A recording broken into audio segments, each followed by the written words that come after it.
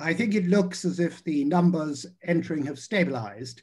And may I therefore wish you a good morning from the United Kingdom and a good afternoon to everyone in Qatar. I am very grateful to McNair Chambers, the Qatar International Center for Conciliation and Arbitration, and the court, the Qatar International Court and Dispute Resolution Center, for putting on this short webinar. I do not think you are attending this merely for the duration of the current pandemic.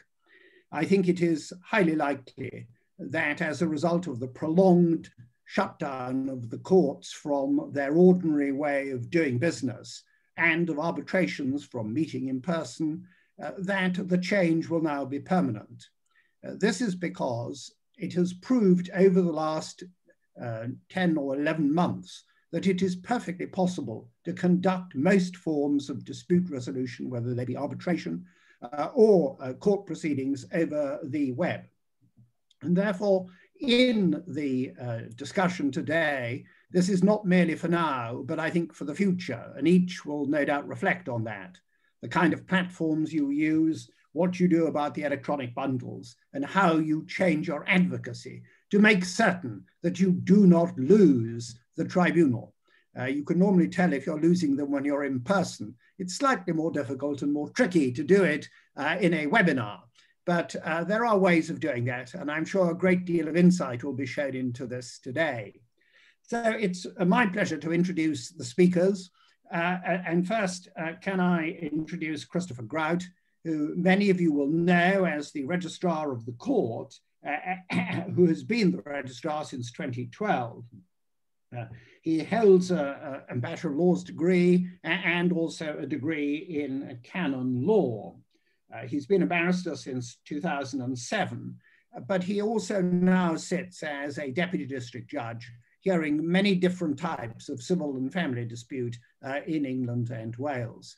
He has been responsible for bringing into the court probably what is one of the world's most up-to-date systems of filing, of video linking, and of making certain that actually the courts run as if the pandemic wasn't here. Christopher. Thank you very much indeed.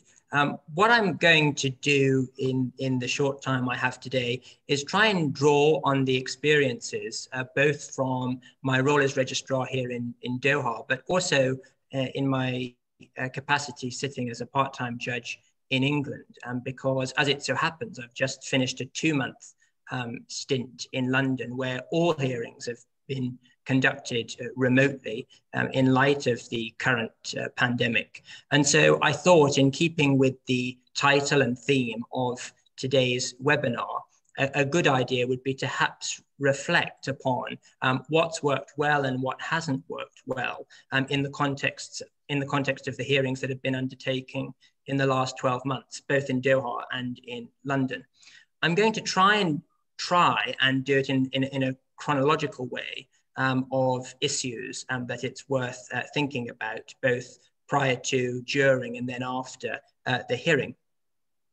One of the first points I would like to make is that because remote hearings have become so prevalent now, there is a belief that everyone is familiar with them and that everyone has access to them.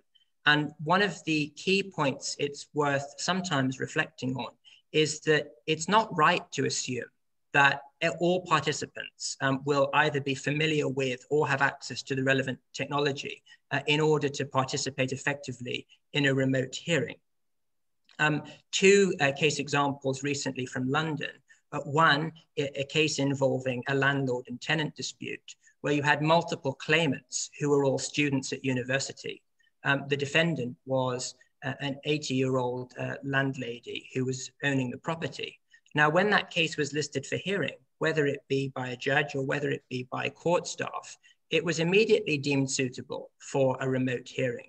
The thought process, no doubt, having been that, well, all the students will have access to technology. But nobody thought about whether or not the 80-year-old defendant would be in a position to participate in a remote hearing. And as it turned out, she wasn't. And that only became apparent on the day of the hearing, when I had to telephone her to find out why she wasn't present. And it was at that point she explained that she'd only been notified the day before that the hearing was going to be remote. She lived alone. She didn't have access to the internet. And so there was no way she was going to be able to effectively participate. And I had no choice in those circumstances but to adjourn the hearing and set it up for a hybrid type hearing in the future, where she was able to attend court physically, having received her COVID-19 vaccination, and the students participate remotely from home or university. And the key point that very simple example demonstrates is that there are people who are not in a position to adequately participate in remote hearings. And those who are responsible for listing cases, whether they be judges or whether they be court staff, need to make sure that they've given very careful thought to whether or not the people involved are able to adequately participate. And if they're not, put measures in place to ensure that they can participate effectively. The next point that I would like to make is that it's very important that people familiarize themselves with any relevant rules or regulations that govern the conduct of online hearings before any particular court. In the Qatar International Court, we have prepared and published a list of ground rules for remote hearings. And the court staff always make sure that those who are participating in hearings before the Qatar International Court are provided with a copy of the ground rules in advance so that they can read them and raise any questions or queries they have prior to the hearing. Now, lots of other court systems do have similar ground rules, but they don't always draw the parties' attention to them prior to the hearing. So if a court doesn't do that, it's worth remembering that the obligation really is on the parties to make sure they've checked whether or not there are any applicable ground rules to the hearing that they are participating in, and make sure that they familiarize themselves with them. In terms of the start of the hearing, personally, I think it's very helpful to set out any ground rules or housekeeping matters at the beginning of an online hearing so that people are well aware of how the hearing is going to be conducted.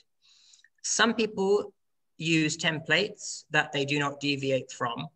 I find that it's often helpful to adapt what you say depending upon the type and nature of the parties who are appearing before you. Many lawyers have now become very familiar with how these hearings are conducted, and they don't need reminding of particular rules and regulations. But the same can't be said of unrepresented litigants. It might be the very first time they've ever appeared in court, and they will not be familiar with how the online hearing is to take place. And so putting in some rules and reminders at the beginning of the hearing as to how the hearing is going to be conducted is perhaps very helpful.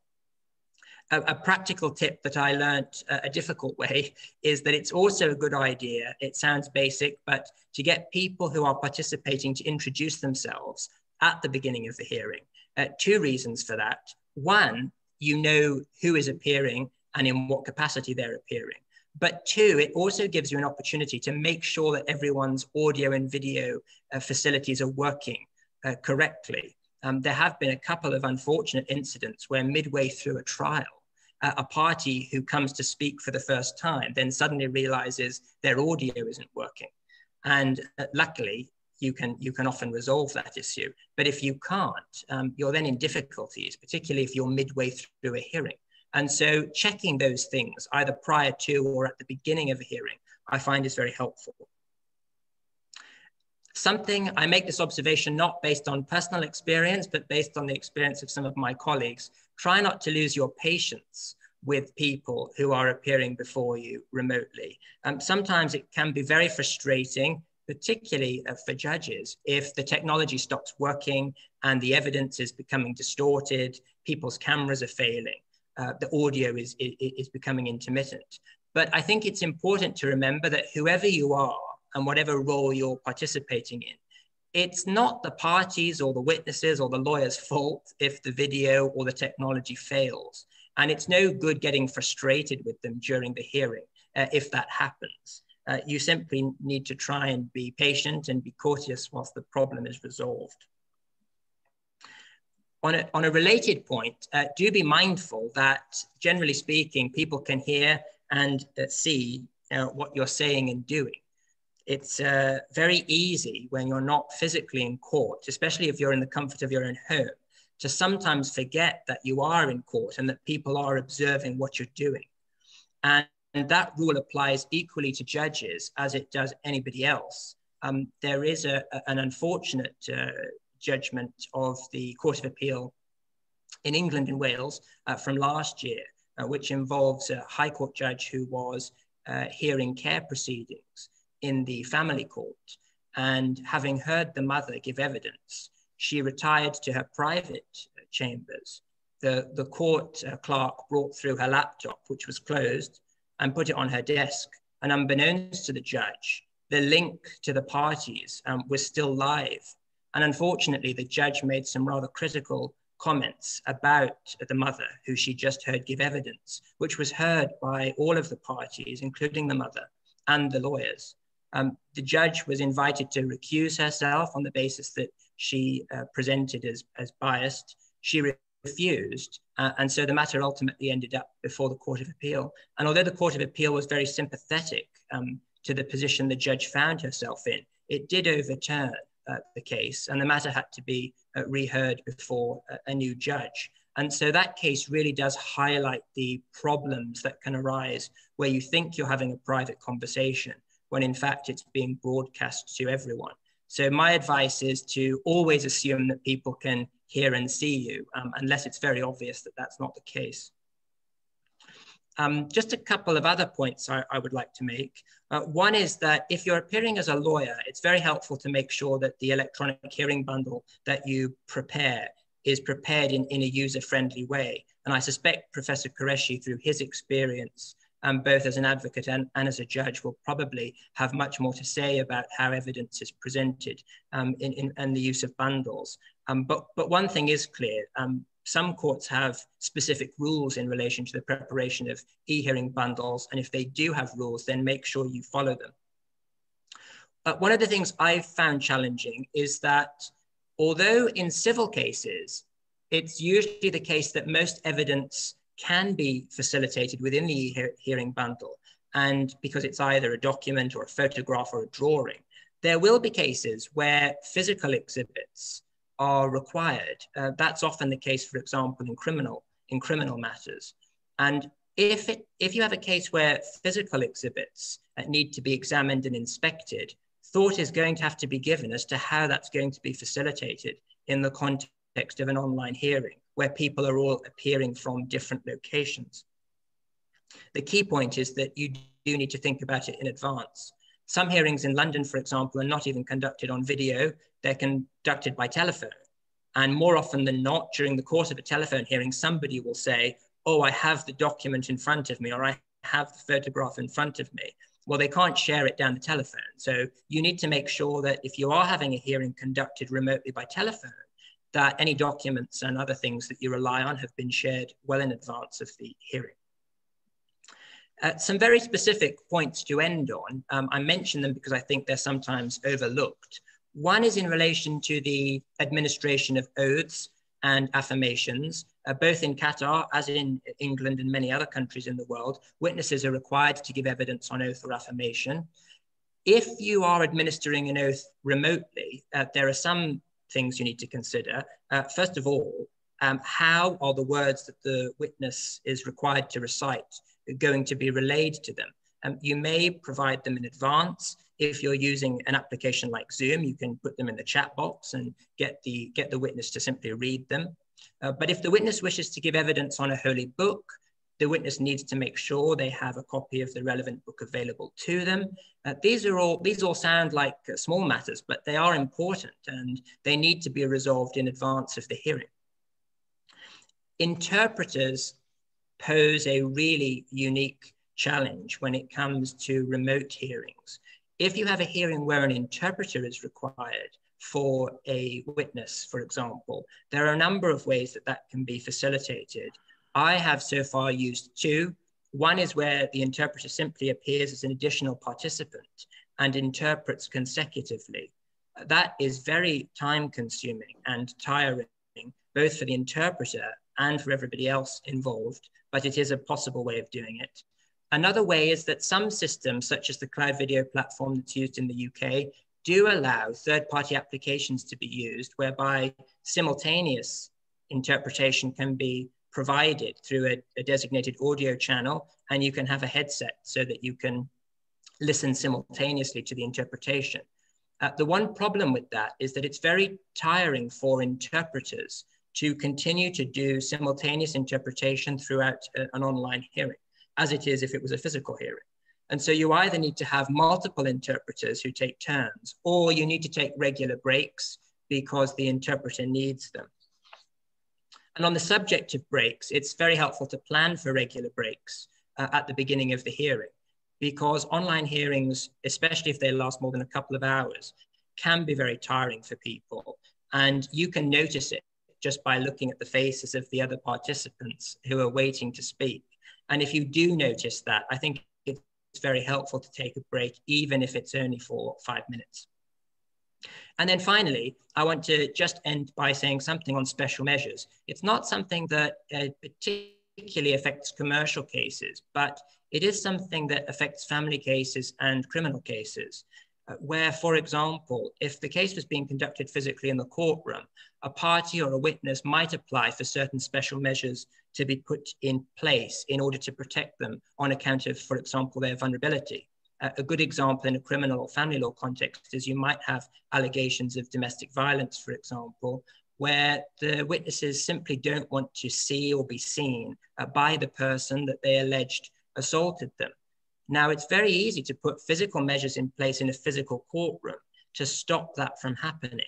But on an online platform, it's very difficult to try and have a system whereby you can see everyone, but other people only have restricted views.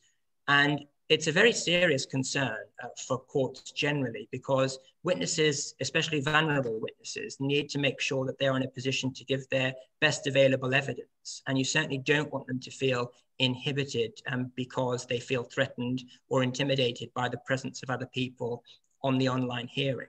That's a very specific point, but it's an important one, and one that needs careful consideration in advance of any trial or hearing. And I would like to end on that point, because that's my 10 minutes, and I shall hand back to Lord Thomas. Christopher, thank you very much for a lot of practical insights into the way in which, seeing it both as the registrar and as a judge, cases should be conducted. And now we turn to Dr. Minas Khatchadourian, who is the legal counsel of the Qatar International Center for Conciliation and Arbitration.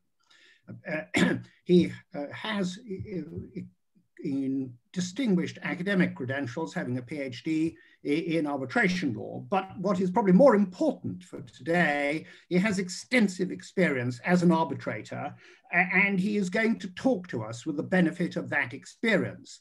In addition to the academic experience and the practical experience, he chairs an exit working party at present, and he writes for the both the Qatar Business Law Review, on which is the editorial board, and the MENA Business Law Review. Dr. Minas, we look forward very much to hearing from you. Thank you very much, ladies and gentlemen. Good afternoon. I am truly honored to speak today with this distinguished panel chaired by Lord Thomas. And I would like to share with you in the coming few minutes the experience of the Qatar International Arbitration Center for the last 10 months since the beginning of the pandemic, and how we have overcome some of the challenges related to the online hearings, something which was totally new in our practice since the center was established. I have prepared a short PowerPoint that I will share with you on the screen. So allow me just to share this together.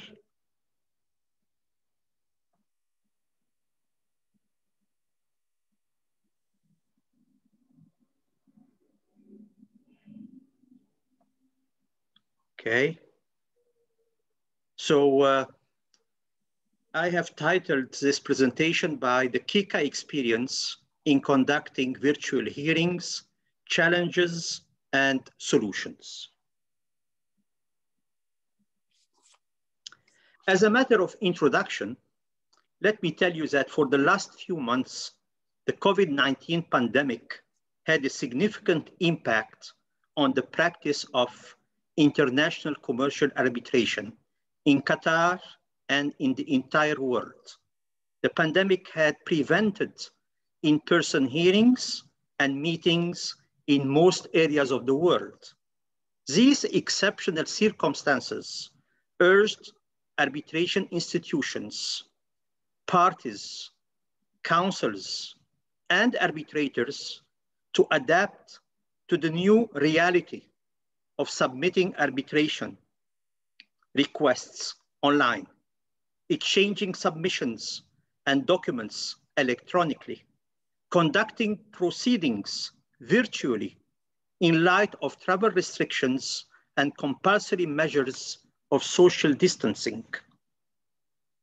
All arbitration institutions in the Gulf area, including Qatar, Bahrain, the United Arab Emirates, and Saudi Arabia, without forgetting Oman and Kuwait, have been either partly or fully operational while implementing remote working practices and organizing virtual hearings. This rapid transformation from physical to virtual is largely attributed to the procedural flexibility of international arbitration and to the accessibility and effectiveness of relevant technology. In most of the early cases administered by the Qatar International Center for Conciliation and Arbitration, starting from April 2020 and until December 2020, arbitral tribunals were frequently confronted with situations where the case has progressed regularly to a certain extent according to the established procedural timetable, and there was a hearing date fixed already on the calendar, and it was in this specific scenario that the arbitral tribunal came back often to the center asking what can be the best solution in these circumstances. Should we have the power to manage these arbitrations virtually, or we have to return and ask for the consent of the parties before taking any further step? Therefore, another important and crucial question was to ask ourselves how much we are allowed to conduct virtual hearings for arbitration seated in Qatar and administered by the QICDRC rules. In doing so, the tribunal will need to carefully consider and assess, in fact, three things. The first thing is the Qatar Arbitration Law, number 2 of 2017. Number 2, what is said and written in the contract between the parties, which is subject to a dispute actually, and also what the rules of arbitration of the center are providing in this respect.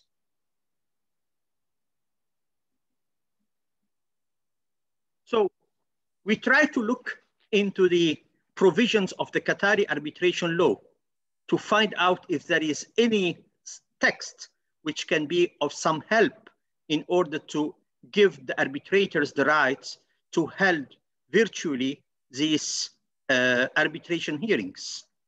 So we discovered that it's only Article 19 in the Qatari arbitration law which is providing the following. The arbitral tribunal may apply the procedures that it deems appropriate unless there is an agreement between the parties regarding the determination of the arbitration procedures. In other words, we found that the Qatari arbitration law is not very helpful.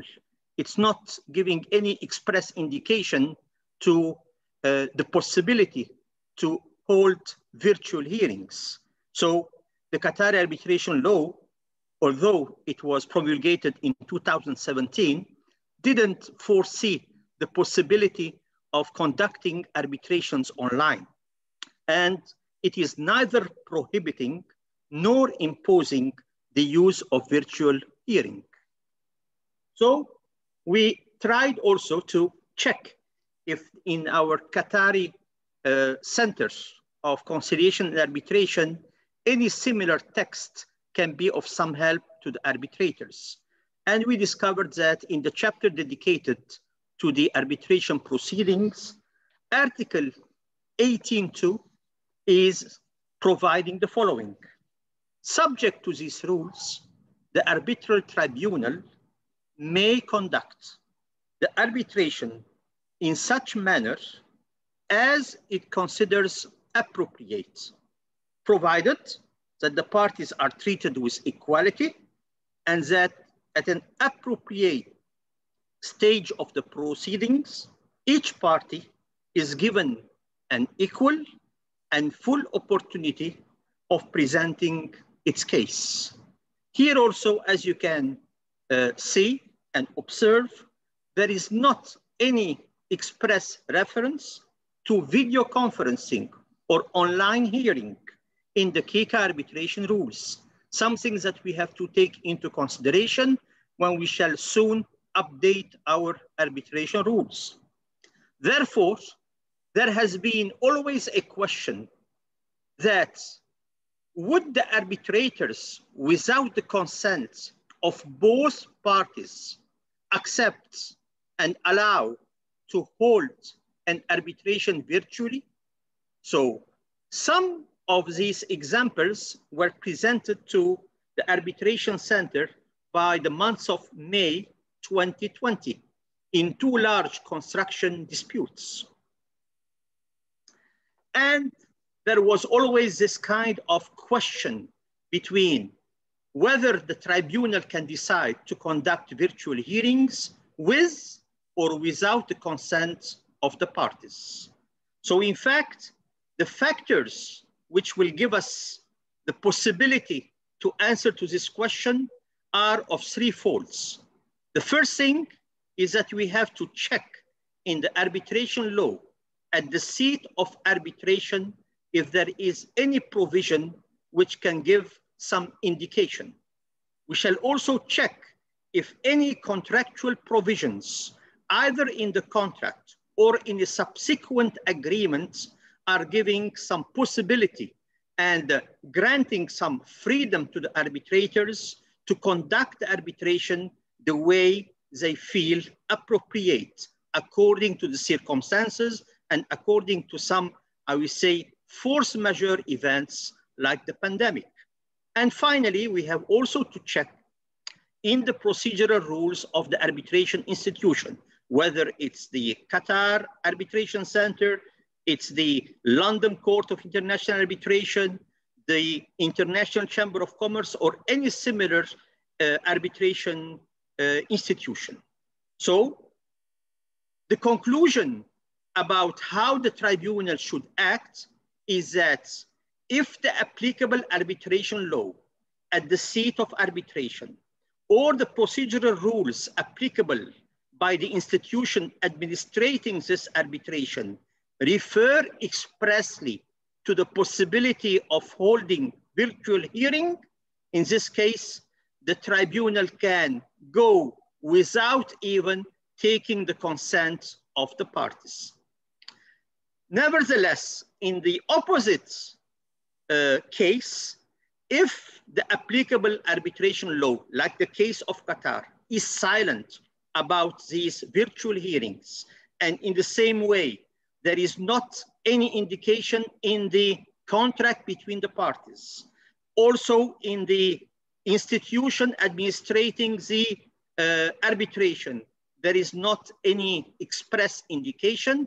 In this case, we have always advised the arbitrators that without the consent of both parties, they should not go virtually, but they have to find a way in order by minimizing the number of the persons attending physically the hearings, we could continue and achieve some of these pending cases before the center. And that happened between the months of August and September. We had some pending cases, and without holding virtual hearings, we managed, by using larger rooms, by using restrict measures of social distancing, to hold these arbitrations physically. And the arbitrator was present. We allowed 3 representatives from each side, 3 persons to attend. So the whole room was made out of 7 people plus only 1 person who was the secretary of the tribunal. I give you here some statistics on the KICA administrated cases during the pandemic. So between March and December 2020, the center has been dealing with 29 arbitration cases, out of which 23 cases had hearings virtually online, which is an average of 80%. Those who will ask me what happened for the remaining 20%, my answer is very simple. It was either that there wasn't any, I would say, acceptance and consent by both parties to go virtually, or in some cases, in fact, there was only an application of arbitration made by one party, and then it happens that the parties came to an agreement or a conciliation or an amicable settlement, so the case was concluded before going into the procedural stage. Well, we know that several arbitration institutions in the world have been publishing guidelines or protocols for the online hearings. In KICA, we didn't, but we have authorized the tribunals to issue procedural orders. And it was through these orders that each tribunal has set a kind of tailor-made hearing protocol, which was matching with the circumstances of the case and the needs of the parties.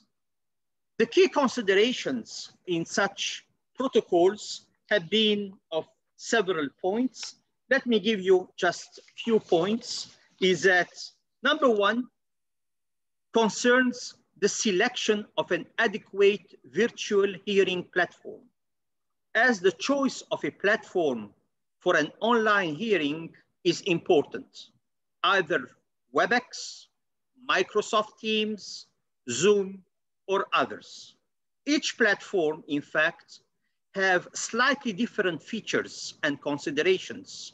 It is therefore important that parties properly test and explore their options before deciding which is the best for their particular disputes. Also, it's better to have a neutral third party to operate the online platform during the hearings in order to mitigate the risk of parties using technology failures as a basis for allegations of prejudice against each other. Using a third party to arrange a virtual hearing will also allow the parties to focus during the hearing on the substance of the disputes, on their merits, rather than being distracted by technological problems and failures. As with in-person hearings, also real-time transcription services shall be very useful for an online hearing. Parties should agree on an efficient means of document presentation. This is usually achieved by way of an electronic hearing bundle. Depending on the size of the case, This might be prepared and operated by a third-party provider or sometimes by the parties themselves. Hyperlinking, the next point, is a very useful issue, especially if the parties are able to hyperlink the submission documents and witness evidence to documents they refer to. It is also prudent to agree in advance on a method for uploading any additional documents which might be referred to in the hearing, but which are not in the bundle. Virtual hearings, as we know, bring challenges that will have to be assessed against procedural fairness considerations and against all principles of due process and the right to be heard equally and fairly.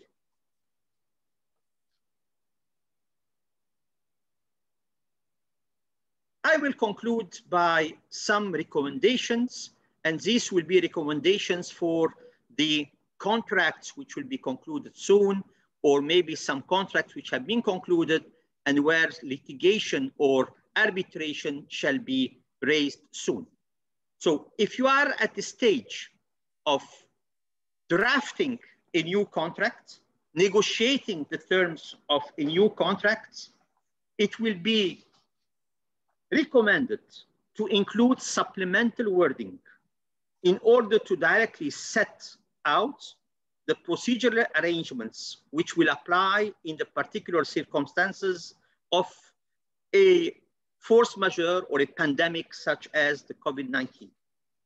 If you are already at the stage of drafting the terms of reference or drafting the deed of arbitration between the parties and the tribunal, it will be also recommended, if you can afford through the terms of the reference to the tribunal, more freedom in respect of the format to conduct the hearings. It means allowing them, without returning back to the parties, to go on virtually. Of course, the procedural orders issued by the tribunal are going to establish the protocols to run virtually these hearings.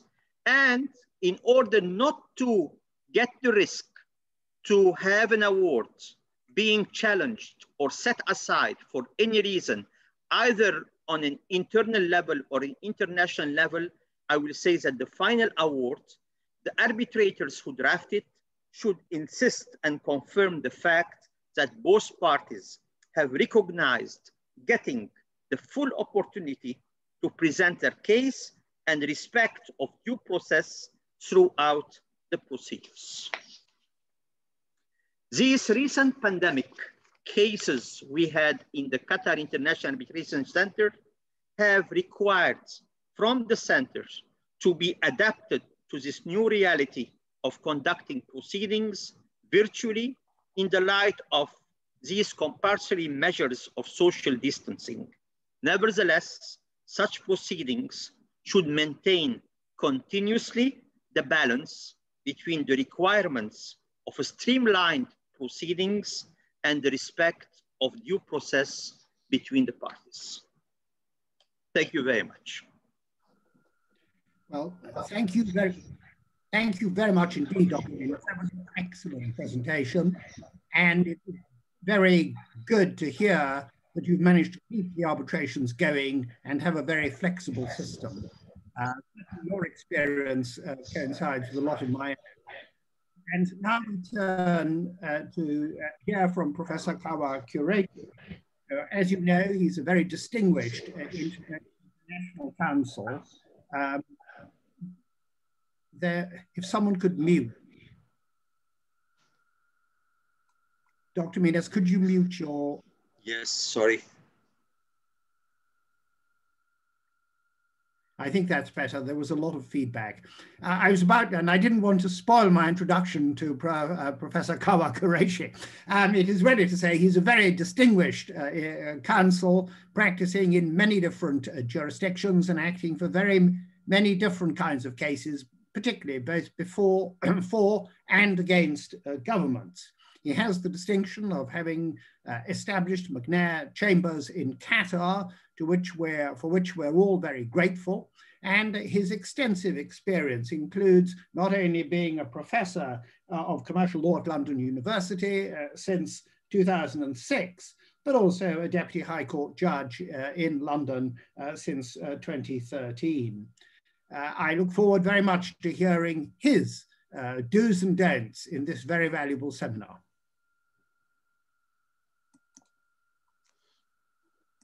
Good afternoon, ladies and gentlemen. I'd like to begin by thanking Lord Thomas for the very kind introduction, as well as the International Court and the QICDRC for participating in this event. I share Lord Thomas's view that whatever may happen for the next 6 or 7 months, the new normal contains with it the inevitability that there will be far more recourse to online hearings. In the course of the next 10 or 15 minutes, I want to share with you some of my experiences in terms of having conducted online hearings as an advocate, having participated in them from the other side in an adjudicative capacity. And of course, so far as technology is concerned, we ought to remember that even before COVID-19, there were many institutions that were having recourse to technology, even if it was something as simple as a telephone line, which of course we all take for granted. And we also, thanks to COVID-19, take for granted the ability to be able to look at each other through a video link that even 10 years ago, that wouldn't have been as clear as it is now. So institutions, many of them provided for flexibility in that their rules were silent. And it's in the face of silence that arbitrators and arbitral tribunals were actually encouraged through guidance from some of the institutions to adopt effective case management procedures. We saw in April and indeed thereafter, certain litigants displaying hesitation about recourse to online hearings. Of course, there's the old saying that in every litigation, there's a party that wants it to be concluded swiftly, and there's another that would rather drag it out for as long as possible.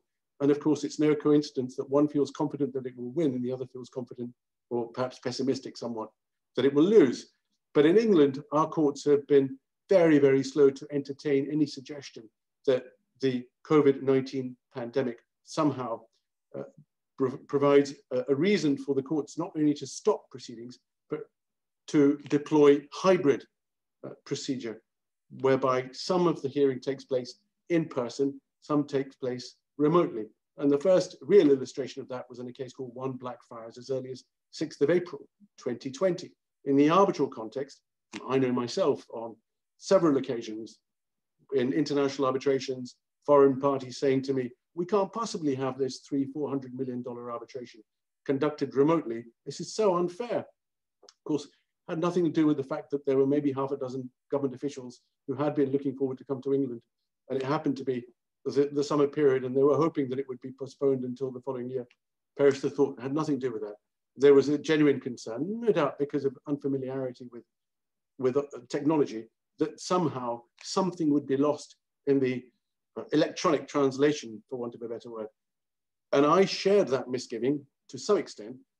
The misgiving relates largely to the way in which one communicates through the medium of a camera to a screen that may be no more than 26 inches, containing half a dozen faces, and perhaps also right now, there's some text which you're trying to look at, and you're trying to understand what's going on in the minds of your opponents, the witnesses, and others.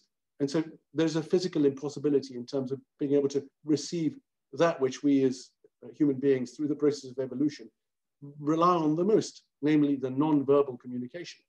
Be that as it may, the reality is that the arbitral institutions and the courts have been slow to countenance any halt of proceedings on the basis of lack of fairness. The most recent example, a very recent example, is an excellent decision of Mr. Justice Marcus Smith in the Chancery Division of the 10th of January of this year, in a case called Bilter versus SVS. The court had set down a 5-week trial commencing on the 25th of January of this year, and the issues included questions of honesty on the part of several of the defendant's witnesses. These witnesses sought an adjournment of the trial on the basis they put forward that they had concerns about coming into London because of this new alleged mutant strain that emanates in England. And just to assuage everyone's concerns, it wasn't made in England. This mutation may well have come from somewhere else. So perhaps it's a little bit unfair to say it was made in the UK. But anyway, that was one of the arguments they deployed. And they also were concerned about being in a hearing room with counsel and the judge, who is a very nice judge, their own counsel and opponents. The approach that the judge adopted is very interesting. He made the following comment: the gold standard for witness evidence on issues of honesty is in person. That's very important. We mustn't lose sight of that. However, in the circumstances where the court had made available what's called a super court, where there's a huge courtroom. Anybody who's been to England, to the Rolls building, the new building that Lord Thomas, when he was the Lord Chief Justice, was presiding over the opening of, I remember it all too well. We have fantastic facilities and the rooms are huge. So the super court had been allocated for this case. There would be a minimum number of people in the courtroom physically, and that the witnesses were being allocated precious parking spaces in the judicial car park, no less, to drive in so as to give their witness evidence.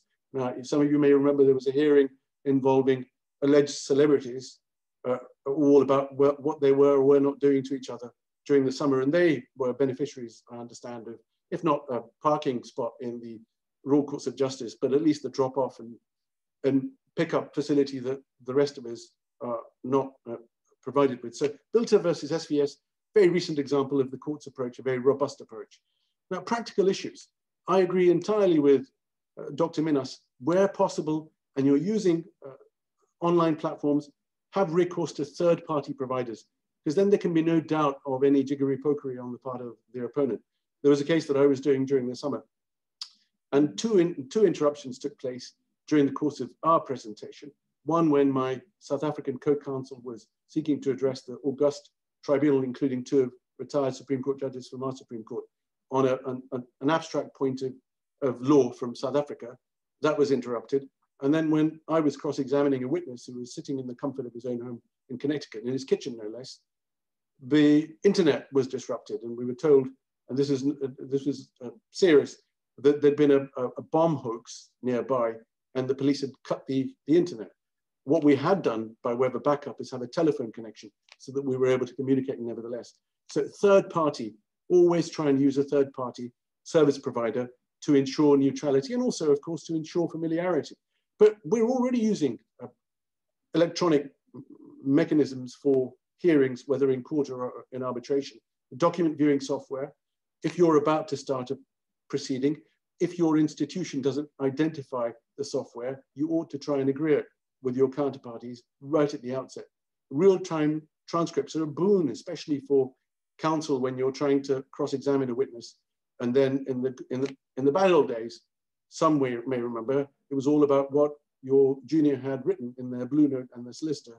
And of course, there was a fight about what was or wasn't said. But in our courts in England, there is something known as the mechanical recording room, where everything that happens in the courts, as I discovered during my practice, is recorded, everything. When I say everything, I mean everything from very early on. And so if you happen to be in those courts in the not too distant future, just bear that in mind. Just as it was said that by Chris, that when you're online, don't forget that people can hear you. It's the same in our courts, but ensure there's uniformity. When it comes to video and audio recording of hearings, this is also extremely important, and it enables you to go back and look at what's happened. Of course, that's if you use these facilities properly. If they're used badly and that there's a disconnect, people are trying to deploy different systems, or the technology is one that you're not familiar with, you will lose time, and you will also create a high degree of irritation on the part of the adjudicative body, whether it's an arbitral tribunal or a court. And that's not something that you ever want to do. You never want to upset the judge or the arbitrators. Some hints that you may find are the Royal Courts of Justice, the ICC, Singapore International Arbitration Centre, amongst others, have provided very helpful guidance on conducting hearings remotely. Read that guidance if you're about to start for the first time. Ask yourself, how many people need to participate? Visible, firstly, audible, secondly. Chris is absolutely right that at the beginning of the hearing, people ought to introduce themselves so that there's an opportunity to test what the facilities are providing in terms of audibility and clarity of picture quality, but try and limit the number of people if you can. You've got to make sure you've got a strong internet connection, because that can drop. I gave you a concrete example of something that happened during the summer. Have a backup, perhaps a telephone link, which you can invoke very quickly. Ensure that everybody who has a participating role, everybody is familiar with the platform, that it's loaded onto their computer, that their camera is up to the specification that's required, that the microphone works, and that there are test runs, practice sessions even, so that they understand the dynamic of communicating to a camera and the people who are behind it. When it comes to witness examination, that's where many advocates, I suspect, have some degree of concern with regards to online hearings. The ability of a tribunal or adjudicative body, a court, to impress upon a witness the onerous nature of the obligation when they assume the role of a witness, that they are under oath, it's very difficult to suggest that there is anything remotely resembling that when a witness is sitting at home in the comfort of their kitchen, dining room, study, sitting on the sofa. And of course, witness testimony, witness credibility plays a vital role in many court and arbitral hearings. I gave you the example of the approach of the judge in the Bilter case, where questions of honesty were large. The witness evidence would be heard in person in the courts. When you're communicating amongst yourselves as a team, how are you going to do it? It's bad enough for a counsel, such as myself, where I'm looking at a screen, no matter how big it is, someone's sharing a document, but then I'm also being passed messages. The technique that we used in one case, which was very successful, is to have part of the team behind me. There were half a dozen other people involved as well, government officials, other lawyers, and my instructing solicitor sitting in front of me. And the instructing solicitor was on a WhatsApp group. Questions as to security, I'm sure, arise in the minds of many of you, but he very helpfully filtered through the messages and made sure that he was off screen, off camera. So if there were any messages coming through, they were put on my desk in good old-fashioned paper form, and I was able to then, if necessary, deploy whatever message was being given to me, either before the tribunal or in the context of my examination of the witness. Do's and don'ts. This is in terms of do's, do please keep your microphone muted unless you're speaking. And of course, don't forget to turn it on when you are speaking, which we sometimes all forget. Do what Dr. Minas did when he was referring us to the Qatar law, highlight relevant text. That's extremely important. There is no doubt in my mind that online hearings are much more physically demanding, and the research that I've read indicates that it's because we are programmed, as it were, to be able to receive non-verbal messaging, and that fills a large proportion of our understanding of a situation. And when that non-verbal messaging is not available to us, the brain is nevertheless still seeking it out. And that's why partly there's physical exhaustion. And of course, your eyes are maintaining a focus in front for hours on end. But having said that, try and maintain eye contact with the court or tribunal wherever possible. I suspect there's nothing more disconcerting for an arbitral tribunal, let alone for counsel or a court where you have a judge who is perhaps looking elsewhere, perhaps looking at their telephone, or as in one case, speaking on the telephone, albeit on mute, while somebody's making submissions. Speak more slowly. If you want your message to be understood by a court or tribunal, it's advice that was given to me from the very beginning of my career. I've tried to adhere to it as often as possible, perhaps not as often as I ought to, but whatever might be clear in one's own mind as an advocate, it's imparting that information in a sufficiently persuasive manner with clarity that achieves the ultimate objective. Speak more slowly. If you do so, people will pay more attention. Structure your submissions very clearly. You must maintain not only your own focus and attention, but that of your tribunal. They need to be able to follow the train of your argument. I was involved in an arbitral hearing where counsel, I won't say who, very eminent leading counsel, Queen's Counsel, didn't provide any structure for his submissions. I'm not saying, I tend to adopt an approach along the lines of, this is the process I'm going to adopt, the route that I'm going to adopt for my submissions. I believe it helps me understand what I'm seeking to present, provides clarity for me, and hopefully helps the tribunal understand where I'm going eventually. So structure your submissions to maintain that focus and attention for yourself as well as others. In terms of don'ts, don't have distracting backgrounds or noises. Your mobile phone may go off. You may have clicking noises in the background when your emails are being received.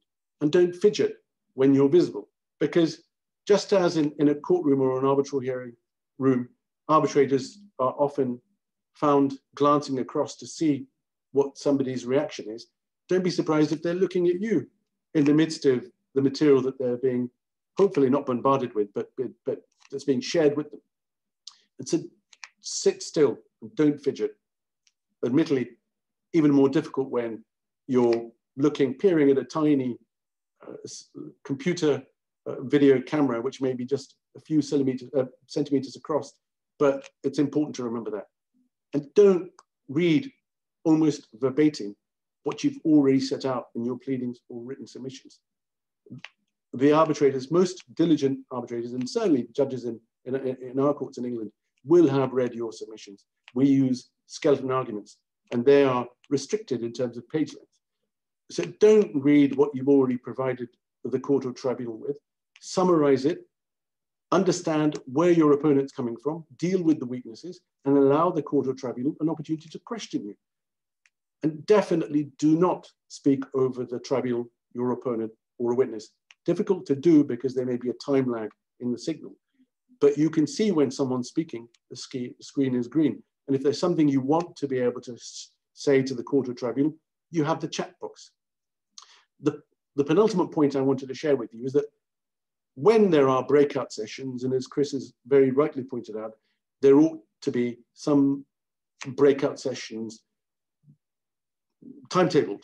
In most arbitral hearings, it's halfway through the morning session, halfway through the afternoon session, not least for the transcript writers to be able to take a breath and swap, but also for the rest of us, counsel, if you're counsel in an arbitral hearing, unlike in most courts, you are treated to generally nice coffee and nice biscuits in the corridor foyer outside. But when you're in your virtual breakout room, be careful. If there's a third-party provider, hopefully you're on mute. If you have the slightest doubt, then engage in communication with your team outside the room using a different method, such as a WhatsApp group, if that's secure. Last but by no means least, do not overuse PowerPoint, overload the slides, or provide a tribunal or court with copious text on screen, because that's a waste of time. To expect a court or tribunal to be able to listen to you and read what's on screen, let alone if it's not been highlighted, is a folly, and it won't do your clients any good. Conclusion: there's been terrible suffering, of that there is no doubt, caused by COVID-19, but in this context, it's forced the pace of change. There are many who would rather not have engaged with online hearings, but they're forced to. And happily, I can tell you that by and large, they work. And by and large, I've got no doubt that they're here to stay in either full or hybrid form. And I've got no doubt equally that for short hearings, for a couple of hours, or witness examination, which is less controversial than perhaps some, online is going to be the default. Thank you very much.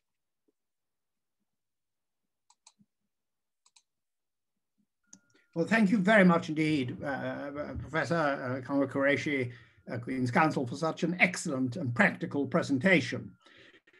I see, been running now for just an hour. I'm not quite sure whether we have time for maybe one or two questions, but I think if anyone wants to ask one, can they put it in the chat function, in the question and answer function? I think there's one already that has just come in, and it's by Karen and Pini, who asks, do you envisage any enforcement problems for awards after online hearings where that state doesn't allow online hearings in their court systems? I think if I could ask, first of all, Professor Qureshi for his view, and then Dr. Minas Khatchadourian for his answer, but keep them short because I do think we have to try and not run on too long on these seminars. Thank you, Lord Thomas. In terms of the question, the starting point is the New York Convention 1958, Article 5, question of public policy and fairness. We've already seen many international arbitral tribunals under the ICSID arena and otherwise ICC, LCIA, adopt the standpoint that hybrid hearings or even full virtual hearings are consistent with the requirement of fairness and domestic courts. So it would be, it's possible, plainly in certain jurisdictions, I can think of some where the courts are perhaps less enthusiastic about enforcement of arbitral awards than others, for such an argument to be deployed. But it ought to be given short shrift if the arbitral tribunal has considered matters carefully and adopted a process that is ultimately fair.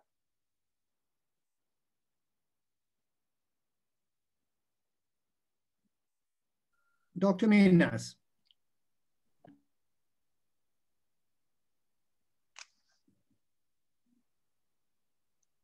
You need to unmute. Yeah.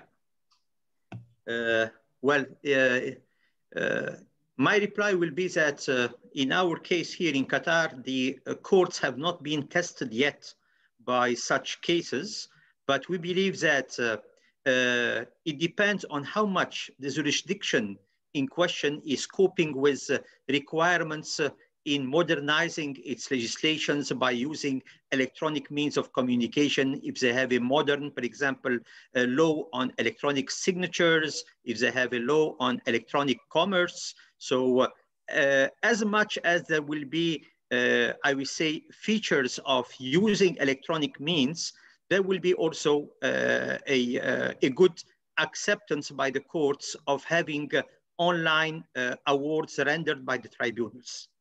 Furthermore, I will say also that as long as in the wording itself of the awards, there have been several confirmations throughout the award that both parties had not any objection on conducting this arbitration online, and that there was a full respect of the due process principle, and that the parties were at equal arms. So this is going to help the judge not to accept, but to reject any application to set aside the award. Well, thank you very much. I don't see any other questions. I'll wait half a minute for any others to appear, which gives me the opportunity to thank all of the speakers on your behalf for such an excellent series of presentations. I very much hope that anything that is done electronically, whether it be in a court in an overseas country or in an arbitration, will be recognized. It would be a terrible step backwards if it's not, provided, of course, the arbitration's being conducted fairly.